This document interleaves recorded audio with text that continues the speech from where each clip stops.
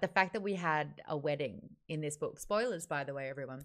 The fact that we had a wedding in this book was honestly my favorite part. And I was practically sobbing. And it was almost worrying to have such a beautiful moment in this book, knowing that your repertoire, your history is if something good happens, then something 10 times worse is just around the corner.